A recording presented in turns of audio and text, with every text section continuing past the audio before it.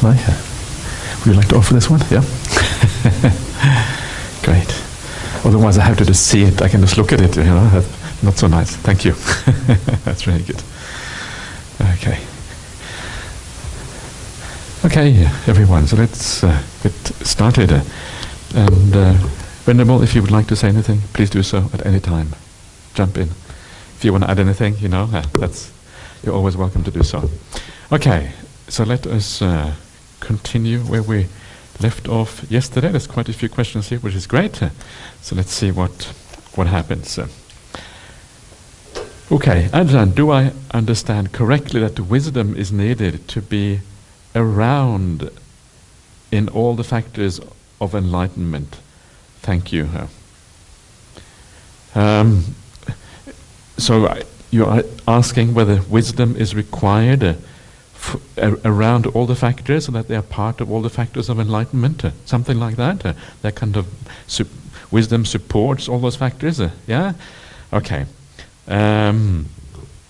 Yes, that is true. Wisdom is always useful. Yeah. The more wisdom you have at any stage of the path, the more ability you have to deal with the problems, and you have to get the right thing.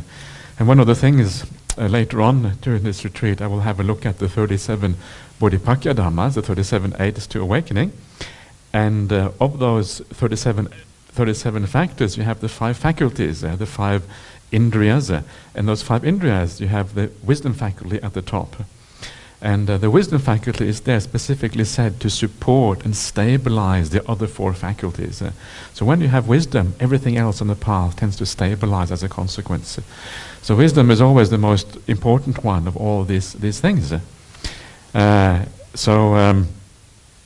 initially, wisdom is almost like just understanding the teachings of the Buddha. The more you understand them, it's almost like as if you are taking on board the Buddha's wisdom. And by taking on board his wisdom, you are, though initially you may not actually really have that wisdom yourself because you haven't seen it properly for yourself, you're acting it out in such a way that eventually you will get there. So this is really what it is, how it works. So, and one of the things that is, I think, very important to realize about the way the path of meditation works is that sometimes we talk about the distinction between vipassana meditation and samatha meditation as if they are 2 separate types of meditation practice. Vipassana being insight, samatha being calm meditation. But really, they are just 2 aspects of the same thing. The way that the Buddha never talks about vipassana meditation is a modern expression that has been invented, fairly recently. So it's just a kind of it's a word that is being used to explain meditation practice. And there's nothing wrong with it as such, but it's important to understand that the Buddha just talked about meditation, bhavana. For example, anapanasati, watching the breath would be one of those. And when you practice these things, 2 things happen together, and that is samatha and vipassana. Calm and clear seeing, I prefer clear seeing as a translation of vipassana, are the outcome. Both of those are the outcome of meditation. They always come together. You cannot really separate them. And clear seeing is very similar to wisdom. So you can see that the more calmer you are, the deeper your samadhi is, the more wisdom you will have. Almost by default, it comes with it. It is part of it. Or rather, you have more clear seeing, and that clear seeing in turn is the foundation for wisdom. The more you see clearly, the more wisdom you tend to get. You see clearly again and again and again, and then it starts to sink in, and you become wise as a consequence of that. There's a nice little verse in the Dhammapada where the Buddha says that he says there's no jhana without wisdom. There's no wisdom without jhana. But the one who has both wisdom and jhana is in the vicinity, is close to nibbana. So you cannot have jhana without wisdom. That's what he's saying there. So when people say, oh, sometimes you hear this idea that people are just practicing samatha without vipassana, and you're kind of enjoying jhanas or whatever. But it's actually impossible to have jhanas without insight or wisdom.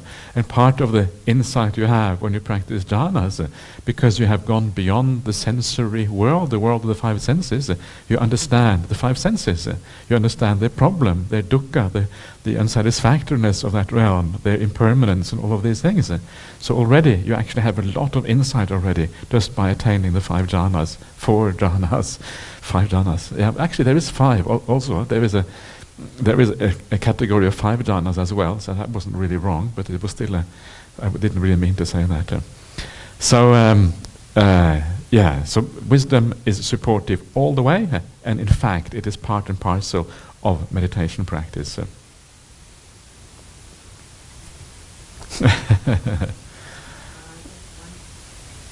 To be noted.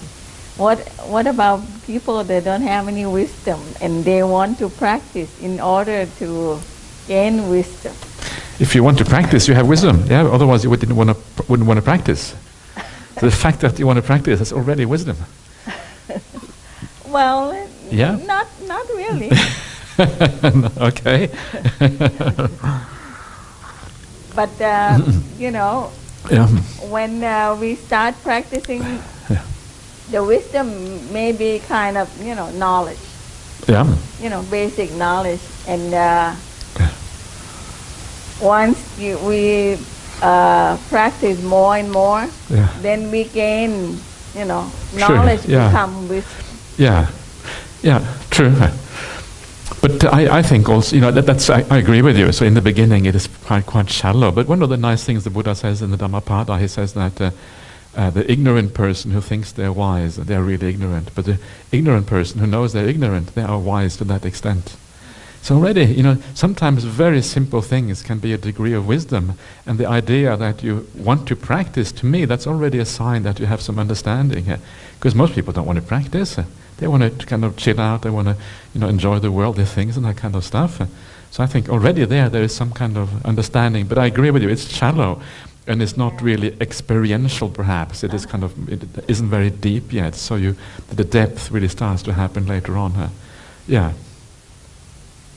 So yes, and anything anything more? Well, for some people, if we talk about wisdom, you have to need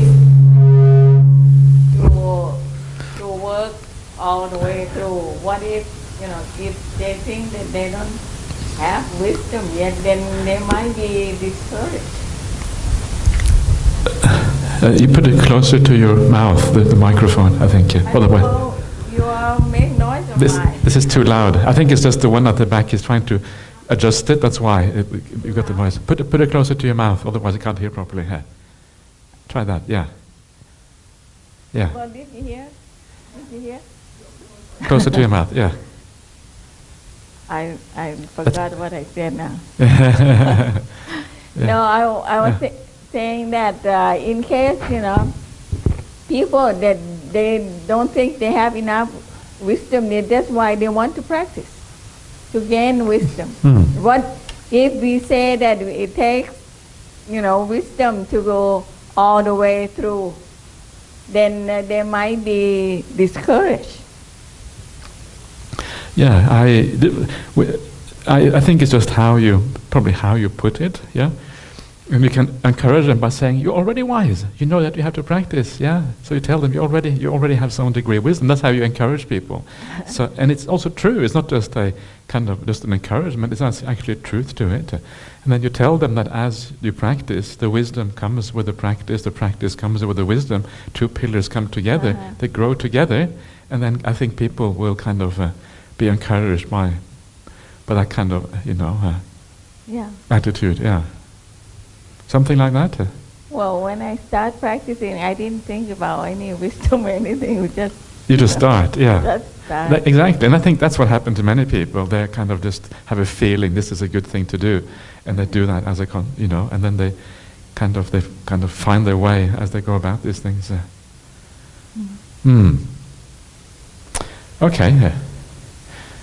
Okay, so let's go on to the next one.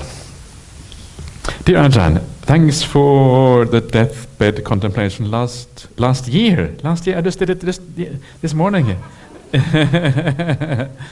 Could we add a skillful way of ignoring the pains in our body, or rather how to separate mind and body during our deathbed? Okay. I see what you're trying to get to here. Could we add a skillful way of ignoring the pains in our body, and rather how to separate mind and body during and on our deathbed? Okay, I see what you mean here. Yes, you can. This is kind of one of the difficulties of the deathbed. Very often, people often have pains because they may have some serious illness and all of these kind of things. And this is what can make death very difficult. I just heard of somebody who had passed away in lots of pain because they died from lung cancer, I think, or something like that. And lung cancer can be very painful, apparently, especially during the dying process. But it can be very hard to separate these things, because it is maybe a little bit easier on your deathbed because you know you're dying, so you have more ability to let go of things. But even then it's difficult, just like it is difficult during meditation to kind of ignore the pain altogether. It's not going to be easy on your deathbed either. And I would recommend people take some painkillers, use that even while you're dying. I know sometimes it is said that in Buddhism we should die without using painkillers or any kind of drugs, but I don't really agree with that, to be honest, because what happens in the dying process, and this is what is so interesting about it, is that as you are dying, your mind and body are already separating. So even though you are a bit drugged out initially, the closer you get to death, the more clarity you tend to get. It's just like I was saying the other day about Alzheimer's patients. Sometimes you have Alzheimer's and you are really out of it until the very last minutes before you die, and suddenly you regain your consciousness again, your awareness, your memories and everything.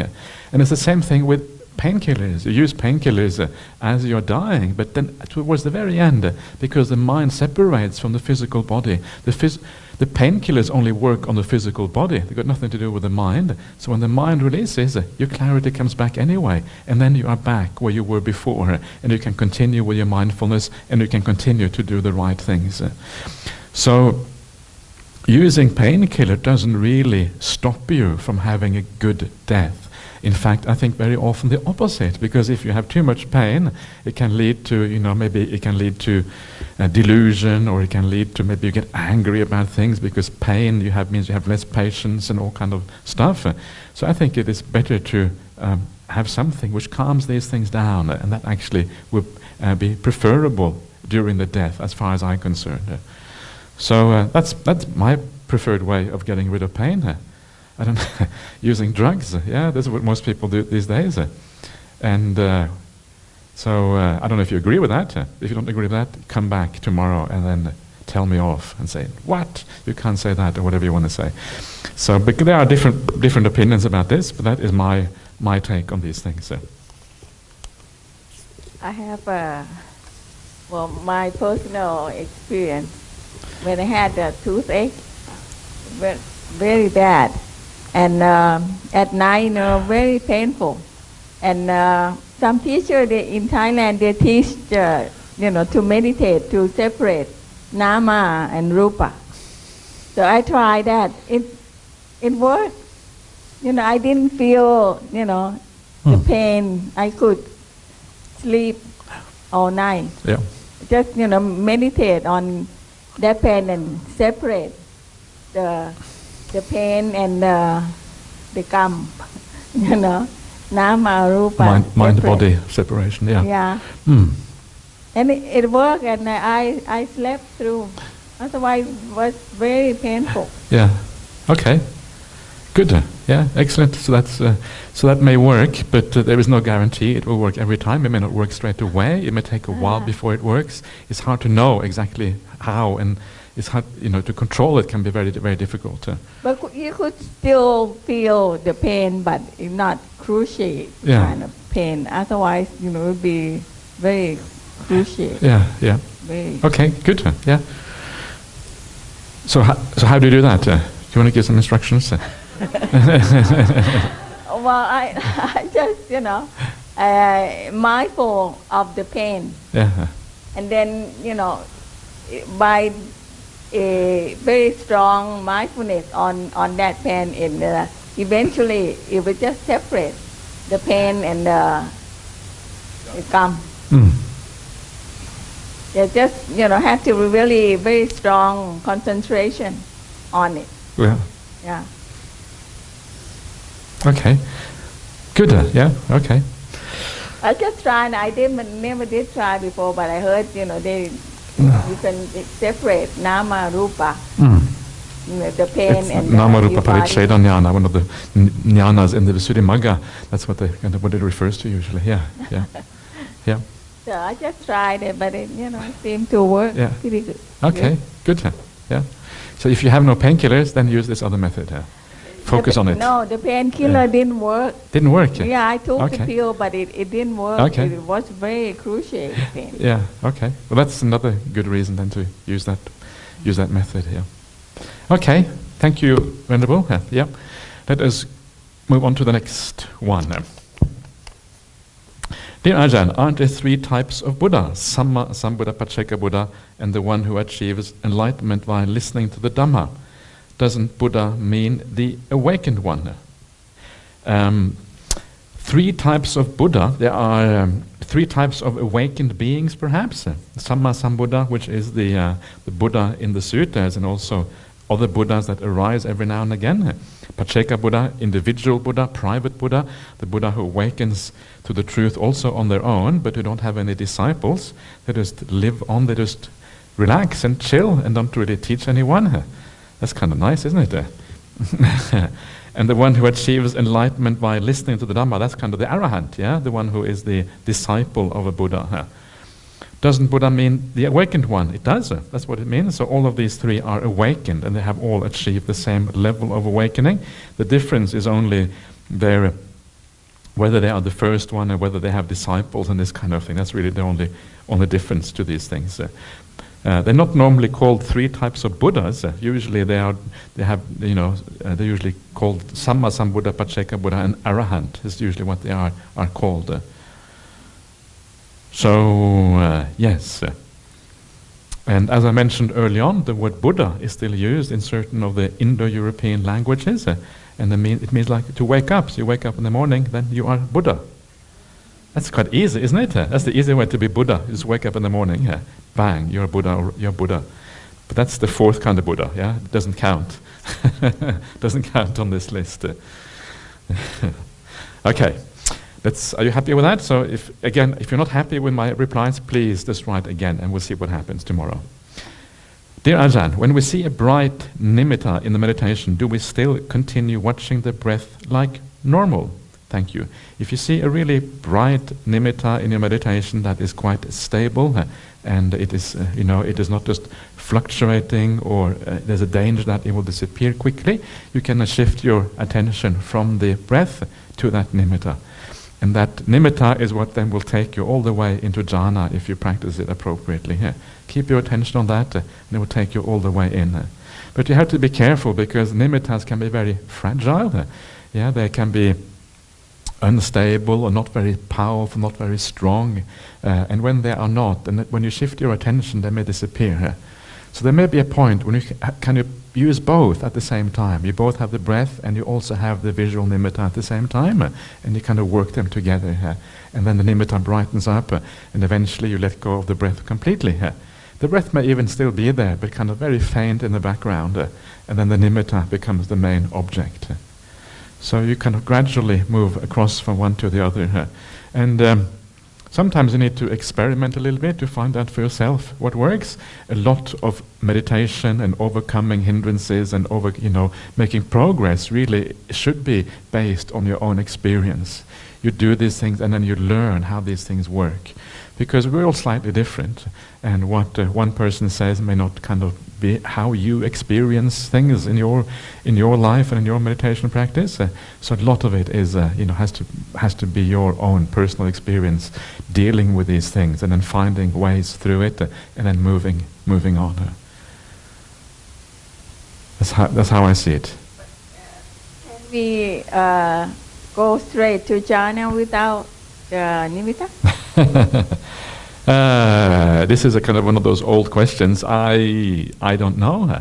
I'm not sure. I think it's it's difficult to say. To me, what usually the people I know who have jhanas experiences, who I feel I'm fairly certain have some really good experiences with meditation, I think most of them, maybe all of them, went through a nimitta stage.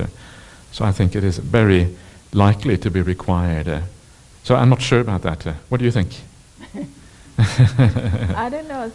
Sometimes, the nimitta doesn't take all the way to jhana, just stay there. But sometimes, it seems like I can just go straight through, but I don't know if jhana or not, but but it seems like, you just go straight up. Yeah. And I think you can. You think you can? Okay. Okay. Yeah, I'm certain. Certainly the standard way that is described in most places is going through the nimitta. If you look at the sutta like the Upakilesa sutta that we had looked at before, which was the sutta where the Buddha goes out and he talks to Anuruddha, Kimbila, and Nandiya, and then he asks them, how you attained an uttarimanusa dhammas and the superhuman qualities, and they say, we see lights and visions of forms. Remember that? Those of you who were here at the beginning for the life of the Buddha, and that those lights and visions of forms, they are basically what we call nimittas in meditation. And then the Buddha tells you how to deal with those nimittas, how to deal with the defilements that are still there with those nimittas, and then how to overcome those defilements so that you go into the jhanas. The process you see there is exactly that. You see the lights, forms and lights come together, the overcoming of the refined hindrances that are still there, and then the jhanas, which is pretty much what you would expect if, when nimittas are part of the path. Okay. Only light nimitta? That is the one. The visual nimitta is the one I'm talking about. Yeah. Only the light. I think so. Yes.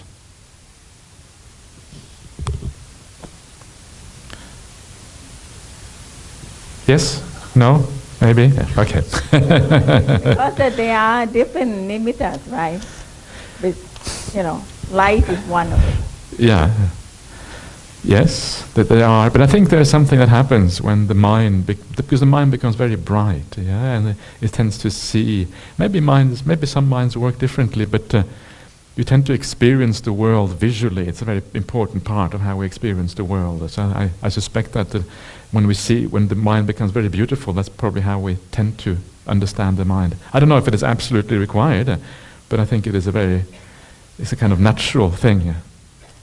So I don't know the answer to that, but what I do know is that this is what the majority of people do, and I know that many people who don't have light nimittas and they think they have jhanas, they haven't actually got it. There's something less. So in my experience, it's a bit dangerous to move into other areas, because very often you will misinterpret those experiences as jhanas when in fact they're not actually the full samadhi yet. Well, when you see the light nimitta, where do you see it? Well, you see it in your mind's eye. Yeah, it's just there. You see it. Yeah. Any part of the body? I think most people see it as if you see it here or something, pretty much in front of your eyes, where you would kind of normally see things, not too far away. But it varies, and the type of nimitta will vary. If you read the Visuddhimagga, you can have all kinds of strange nimittas according to the Visuddhimagga, and I think that might be the case. It might depend on the person, and the colors may even vary. There may be all kinds of things. Again, I don't know the answer to that. I think different people have probably slightly different experiences. Not for you yourself. Yeah, I don't want to go into too much into that. Yeah. Anyway, yes. Because I see different parts. Sometimes forehead. Yeah. Sometimes the middle. Okay. The chest. Sometimes it's just the eyes. Okay. In the area. Okay. So. Yeah, my experience, what I think is that most people, they have a kind of usual place where the nimitta arises. Tends to be kind of one particular place. But perhaps that too is different for different people. Not sure. Then what do you do with it? That's what you do with it.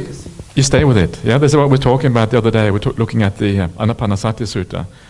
Remember that the third stage of Anapanasati, the third tetrad, is where you have the chitta patisangvedi, you experience the mind, yeah? That is the nimitta, and the next one is you gladden the mind, abhipamojayang chittang, then you have this samadahang chittang, which is like stilling the mind, and the last one is vimochayang chittang, which is the releasing the mind. So what you do is just stay with it, and as you do that, it becomes more happy, it becomes more bright, yeah, and then and eventually it takes you all the way into the jhana states. That is vimochayang chittang, where it's liberated. So you just stay with it, just like the breath. You don't do anything with the breath. You just allow the breath to develop as you stay with it. And this is really what this is about. So it's very pleasant, very simple. Nothing really you need to do, which is kind of nice. You just relax, enjoy the ride.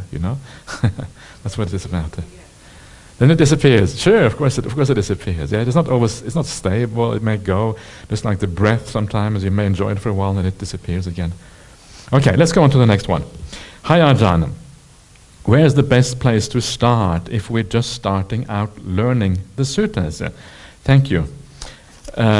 This is a standard question, and what I would recommend you to do is to start by reading a book by Bhikkhu Bodhi, a anthology of the suttas called In the Buddha's Words. It is very nice because it is grouped according to various subjects. So it starts off with the simple subjects like sila and parents and generosity and all of that in the Buddha's words. And then it also has introductory passages that introduce each section. It explains to you what it is about. It has footnotes at the end which explains again what is going on. And then you have Venerable Bhikkhu Bodhi's translations, which are quite good. Sometimes a little bit academic, I feel, because he has a PhD in philosophy, and then when you have a PhD in philosophy, it tends to affect how you write, unfortunately. So I sometimes prefer Ajahn Sujato's translations, because he has deliberately used as a kind of more common, ordinary language, rather than make it highfalutin and kind of, whatever. It's a more common, ordinary language, which actually reads really nicely. When I read those sutta translations, I think they're actually really nice. So start with that one as a good way to start. If you find it hard to understand certain suttas, lots of suttas are available online, explained, yeah? A little bit like I explain here now. They are available from, well, obviously from myself. Ajahn Brahmali does sutta explanations online. Venerable Bhikkhu Bodhi does sutta explanations online. You can find sutta explanations by Ajahn Sujato and by a large number of people who do these kind of things. One of the Malaysian monks, Venerable Venerable Dhammavuddho, Bhikkhu Hai, who has his monastery up in Ipoh, he does sutta explanations online. So there's lots of people who do this. And of course, sometimes it will be contradictory. Yeah, you listen to one, it's not, who is right? You say things different way. But what you find, even if there are contradictions occasionally, you find that many of the main themes will be the same. Yeah? A lot of it will be the same, and there will be occasional distinctions and differences. And one of the differences will be that some people will rely more on the commentaries and the Abhidhamma and Visuddhimagga in the interpretation, whereas, and I sometimes do that as well, but I try to rely more on the suttas and cross-referencing and that kind of thing instead. So that for this reason there will be slight differences.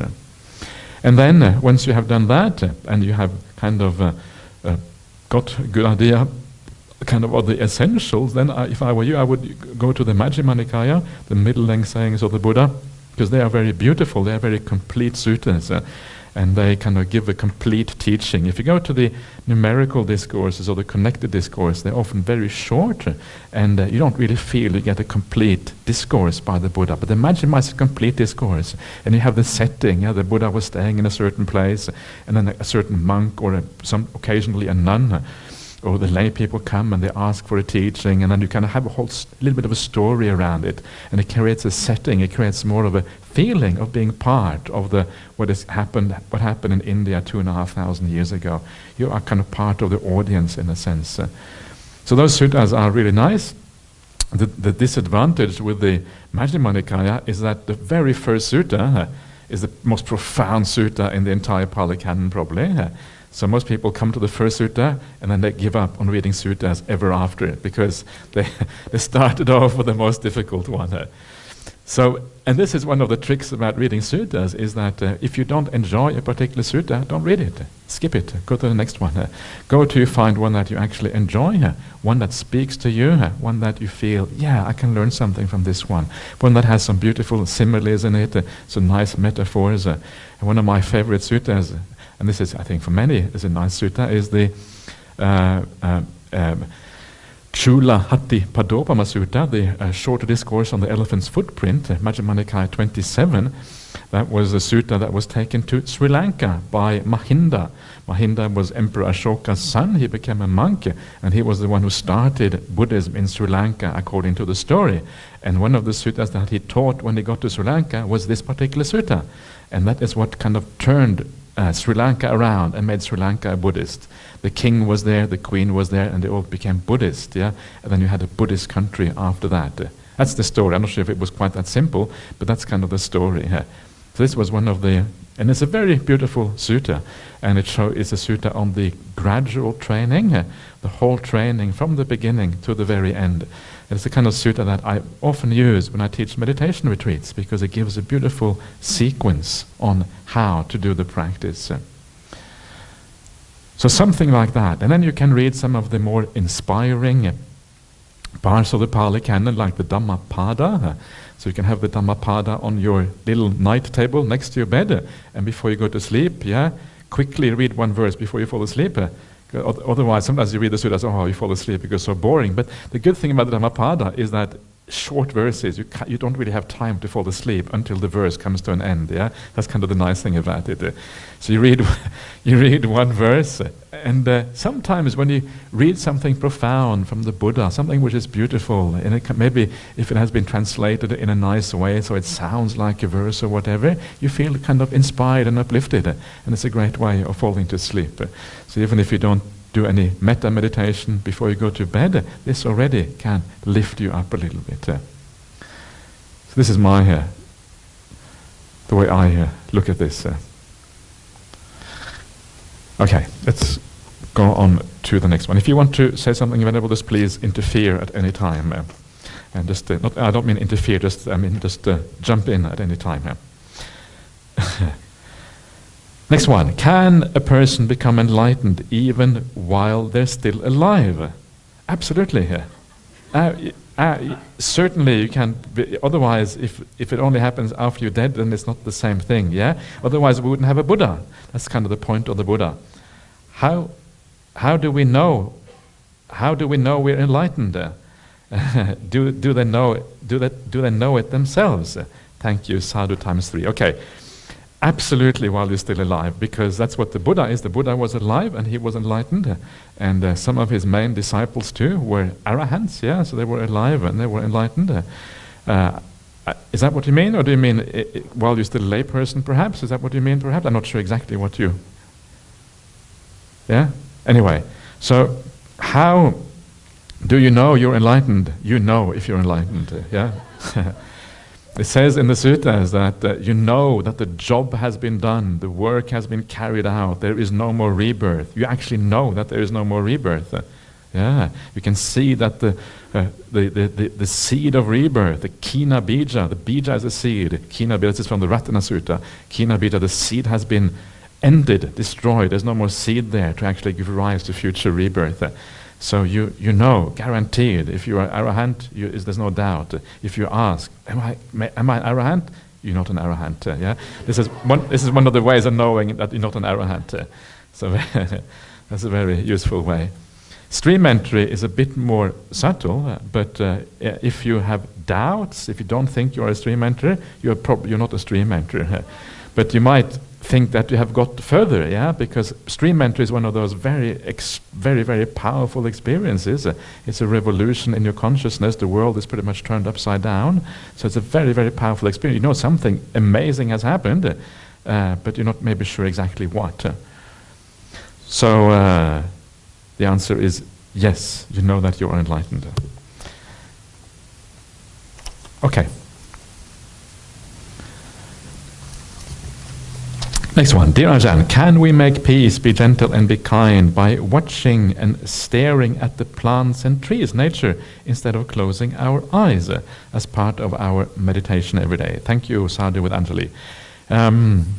In a sense, you can. Yeah, this is one of the reasons why staying in nature is very useful, and why the monks often would stay in nature, and why going on retreats is good to kind of get out of the city, because nature is naturally calming. And even if you don't stare at the plants and the trees, even if you just kind of go walking a little bit, back and forth or whatever, already it is much more peaceful than being in the city. The answer is yes. Staring at the plants, can you do that? You can probably try, see what happens. Yeah, and if you might find that useful. But there probably comes a time when you want to close your eyes, because one of the things about samadhi and the peace of the mind is that sensory input becomes kind of, after a while, you don't want to have the sensory input, because the sensory input is a disturbance. So this is the problem. This is one of the reasons why we close our eyes, to reduce the disturbance from the outside. And it's strange, if you close your eyes, I don't know about you, but it's already a little bit peaceful, because there is so much input coming in through the eyes. It kind of feels nice sometimes just to close your eyes and shut the world off because of all that thing coming in. So try these things out, yeah? There's nothing really wrong or right about these things. You can, whatever kind of helps you, and the way that you know something is okay is if it actually makes you feel more peaceful and makes you feel better. Yeah, that you always measure it by its effect. In Buddhism, nothing is measured by being absolutely right or absolutely wrong. It is measured by its effect. And the effect should really be a long-term improvement, not just a short-term thing, but a long-term change is really what we are looking for. Of course, it has to be short-term as well if you're meditating, but it must work over a long period of time. Just experiment a little bit and see what happens, and then you might find not an entirely new way, but you may find your own little kind of path through this. Okay. Okay, could you guide us in the 16 steps of Anapanasati? Thank you. You cannot really do this as a meditation, because these steps are very profound. So what you can do, you can guide you until the point maybe where you are watching the breath, but after that you're pretty much on your own. Yeah. And the reason for that is because once you watch the breath, basically all you have to do is just relax and be with the breath, and then kind of in the back of your mind somewhere, you know what the 16 steps are. You know you're supposed to experience joy and happiness. This comes eventually. But don't think about these things, because if you think about them, if you expect them to happen, they won't happen. So you just have the knowledge, because you've been here. You've listened to Anapanasati, so you know what is going on. It's stored there somewhere way back. You don't think about it, but then when these things happen, you know that you're on the right track. So the guiding of meditation should really only be the guiding of the basics, so that you get to the point where you are kind of more independent, you can take off. The hardest part is the beginning. The difficult part is to get to the point where you're able to just be aware and stay with something. Yeah, this is actually the hardest part. Once you get to the point where you can stay with something, then the mind usually stays with it, at least for a while, until it gets bored and tired or whatever, then it comes out again. There's like a cycle, usually you come out again after a while. So, for that reason, I guess the answer is no, I suppose. I cannot really guide you in the 16 steps of Anapanasati, and you're going to have, just to feel those out for yourself as you go along. Okay. If someone perpetually feels uncomfortable or like a misfit in the culture where they're born, is it possible that they could have been from another culture in their previous lives? Just curious. Thank you. Sadhu times 3. If you feel perpetually uncomfortable like a misfit in the culture where you're born, maybe it's a possibility, but there are lots of people who feel like misfits in the world. Yeah, everyone feels like a misfit sometimes, and you wonder whether these beings around you are all aliens or whether you are of the same species. Sometimes, you know what it's like. Sometimes you can't really find it hard to communicate with the people around you, whatever. A lot of people feel like this. And one possibility is that indeed you were part of another culture in the past. That is one possibility. But one of the things that I discover, the more you look at human beings and you look at their psychology and what people really want in life and what makes people happy, people are basically the same. Cultural differences are very superficial, and it's just a thin kind of layer on top. But really we want the same things in life. We want to be happy. We want to avoid problems and difficulties in life. We want to be content and find real meaning. Yeah, we're all basically the same, and we even tend to go about it pretty much the same way. Everyone has families, everyone works, everyone kind of, the food tastes slightly different in one culture from another one, but that's kind of, who cares, it's such a small thing. And that was a nice saying by one of the very famous teachers in Thailand, Ajahn Tate. Have you heard about Ajahn Tate? Very famous Thai teacher in Thailand. And he said, what's the point of traveling around the world and seeing all these various cultures? They're just basically the same thing. It's still the 5 senses. The same thing, slight variations on the theme. There's no difference. And like Ajahn Brahmali says, we're in our monastery, and he says to all the monks, he says, why do you want to go to see the wall of China? Just go up and see the wall of Bodhidharma Monastery. Yeah, it's much closer. It's only kind of just go up to the road, and it's a road. Why do you? And this is kind of the thing. Yeah, it is not okay. The wall of China is a bit more impressive than the wall of Bodhidharma Monastery. A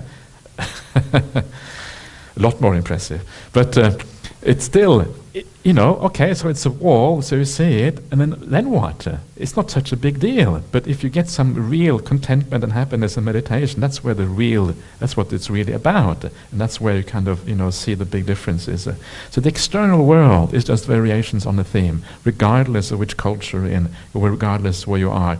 Look more deeply at people, and you see so much similarity and so much that we have in common. And the nice thing about that is also that you take away some of the barriers between people. If you see the commonality between people or even other beings, you take away some of the barriers that keep us from being able to cooperate properly and all of that kind of stuff. So maybe, but maybe not. Who knows what the answer is to that question here.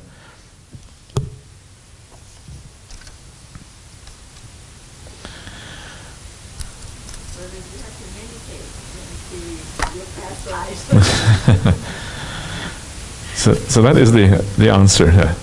That is the real answer. Meditate to see your past life. Then you will know. But are you sure it's a past life? What if you have a past life experience? How can you know it's your past life experience, not just a kind of an idea or your kind of a idea or a nimitta or something like that happening in your mind, kind of like a video playing in your mind? How do you know it's your past life?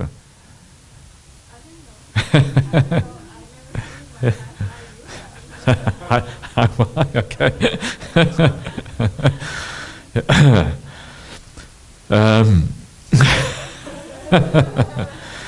No,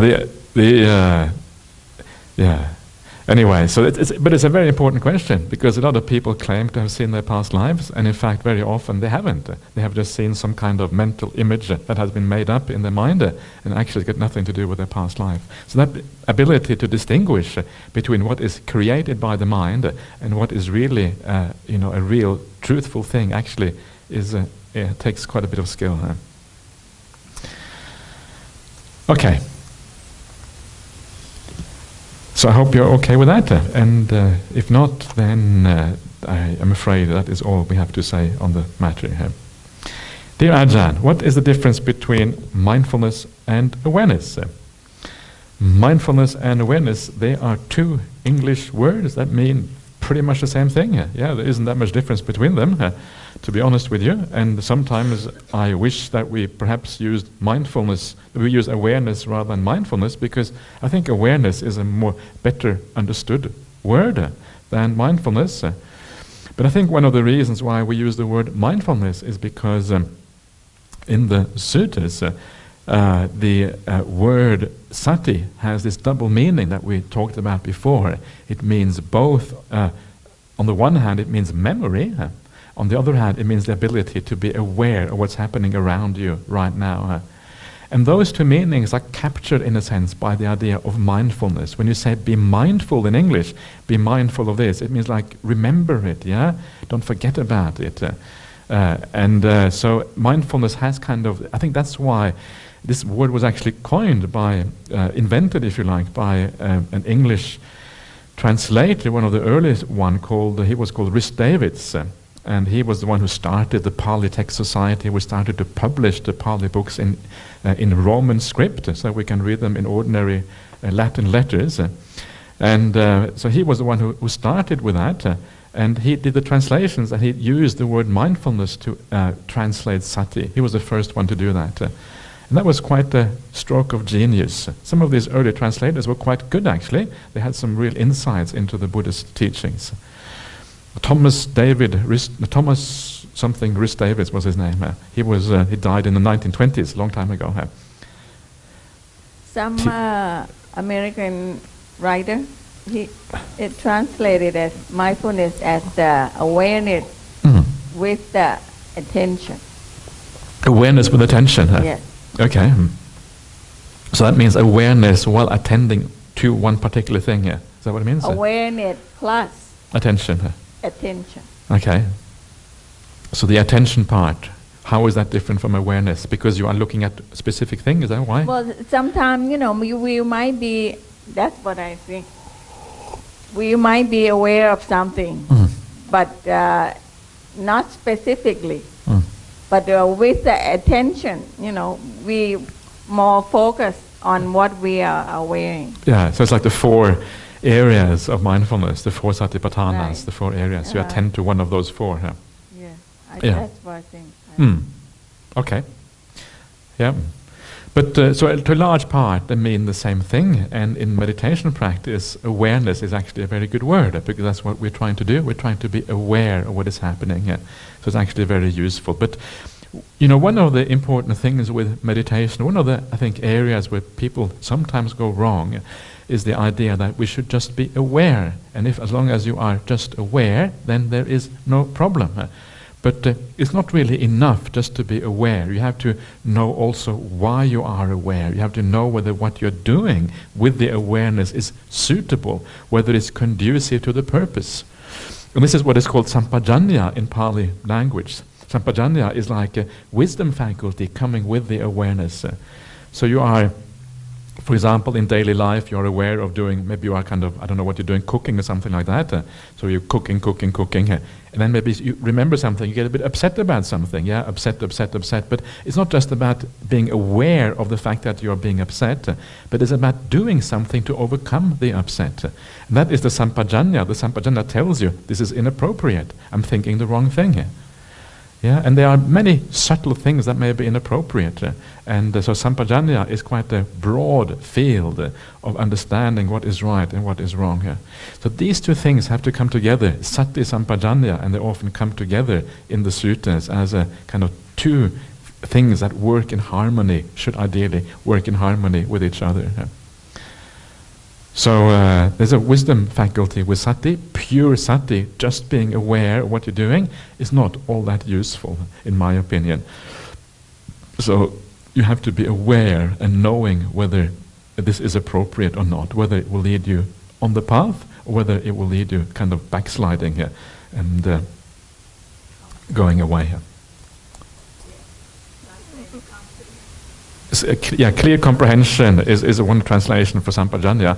Another one is just they call it full awareness sometimes. So awareness with wisdom, awareness with purpose and an aim to it.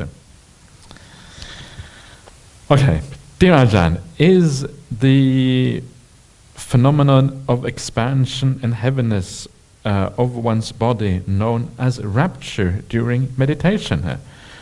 Expansion versus heaviness of one's body, known as rapture. Rapture is felt usually almost like an energy in the body, like a kind of energy, a very, very pleasant kind of energy, and it can kind of course through the body sometimes. Doesn't have to be in the body, can also be in the mind. It can be felt in various ways. The Visuddhimagga is usually the place to go. It explains various kinds of piti, but it is like the gladness and uplift inside, where you feel light, you feel buoyant, you feel good. The body is energetic and all these kind of things. Expansion and heaviness. Usually, you don't usually feel heavy. Usually, with piti, rapture usually doesn't feel heavy. You start to feel more light rather than heavy, if anything.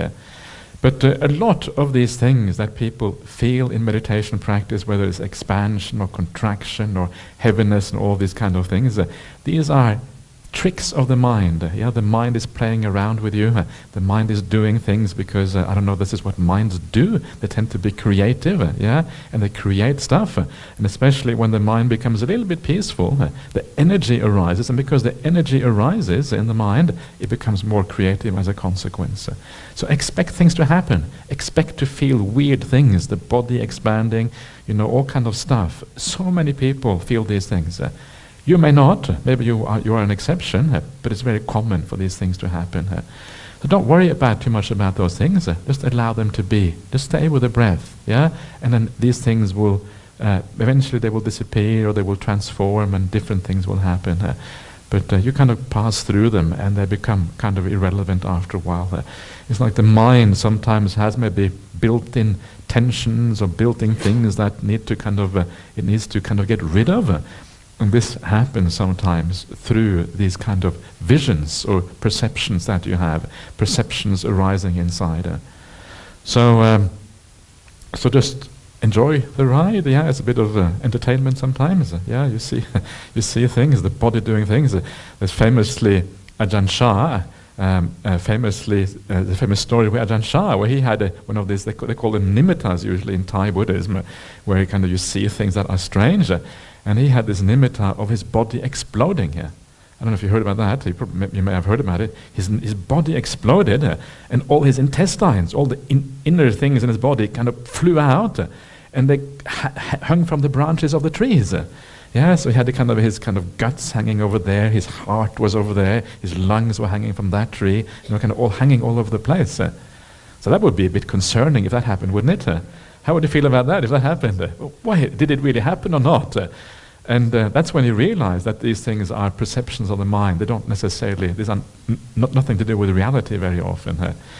So this is kind of what happens. The mind is kind of tuned into something for some reason. One of the classic examples that Ajahn Brahmali tells, this must have happened to him a long, long time ago. One of his stories, when he was doing meditation, and he saw some kind of demon in his meditation. You may have heard about this before. And this demon was like one of these Tibetan demons, with kind of big fangs, blood. Have you seen those Tibetan guardians with big fangs, blood coming down, and they look really scary? They're supposed to be guardians, but they look really scary guardians. And he saw one of these demons, but he knew this is a creation of the mind. And because it's a creation of the mind, I can do whatever I want with it, So he always said he put a bit funny straw hat on its head, He blacked out one of its teeth to make it look like some kind of funny, then he put there's a straw in its mouth, I think, some sunglasses on it or whatever. I can't remember what it did. He kind of played around with it because he knew he had power over it. If your mind makes it, you have power over these things, yeah? And that's kind of the fun part of it. So I don't think it happened once in his entire life that this happened, but if it ever happens to you, you know you have full control if you want to. That's the mind creating these things. So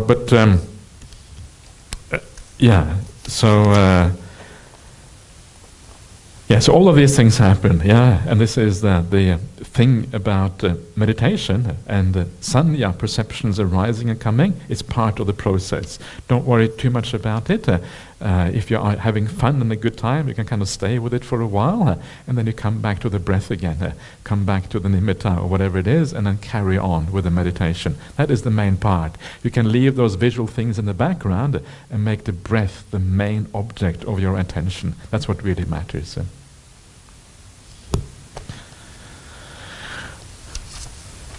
Okay, last question for today. So we have kind of caught up with the ones that were left from yesterday. Dear Ajahn, when anger arises, is it skillful to say this to oneself, as it is difficult in the beginning? Let's angry at him 300 years later, the Zen way. Let's angry at him 300 years later.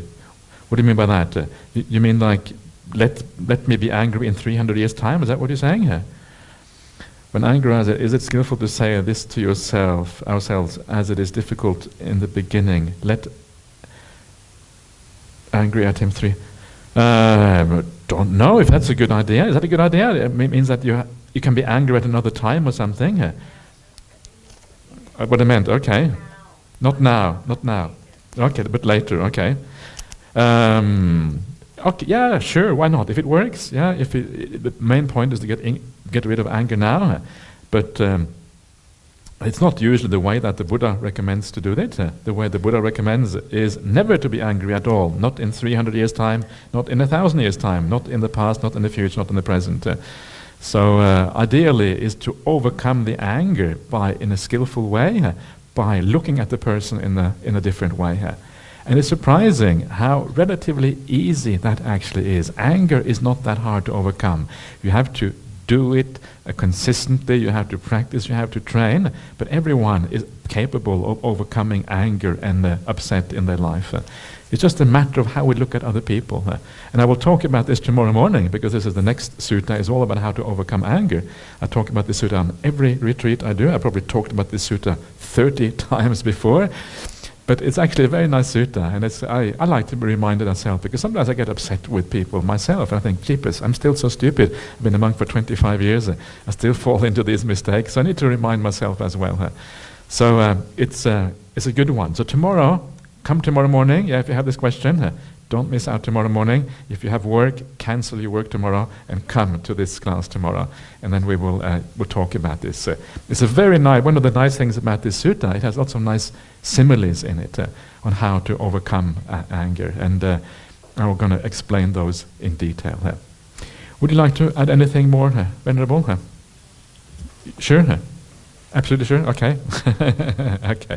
Nothing. Would anyone else like to say anything before we call it a night? Yes, please.